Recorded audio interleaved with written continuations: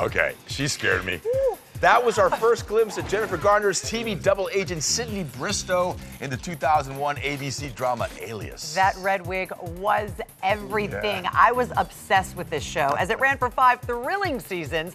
And Yo is back with us now. And listen, Yo, it still has quite the cult following, doesn't it? Yeah, it does, Deb. 11 years after Sydney signed off forever, could we be one step closer to giving the people what they want?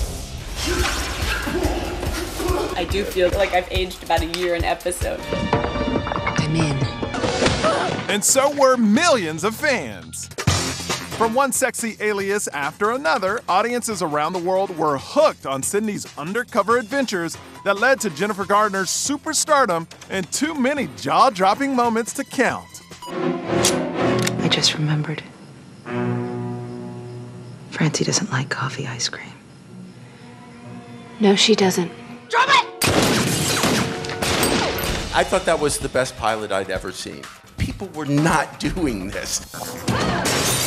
So it's no surprise the show's producers and writers admitted over the weekend at the ATX Television Festival in Austin they would be open to bringing back TV's favorite spy for another case, causing an absolute fan frenzy. It would be amazing to do it. The right idea would have to come.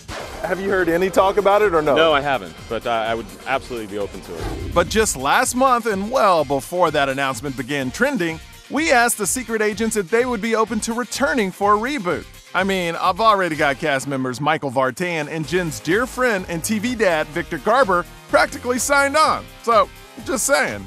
If they do, they better hurry up because my knees aren't what they used to be. So They gotta hurry up, running down those hallways and fighting the bad guys I've got maybe a year or two left. I was just thinking this morning, that will never happen, but how much would I love that? But why wouldn't it ever happen? There's a time when you have to just say, that's it, you know? And we're older now.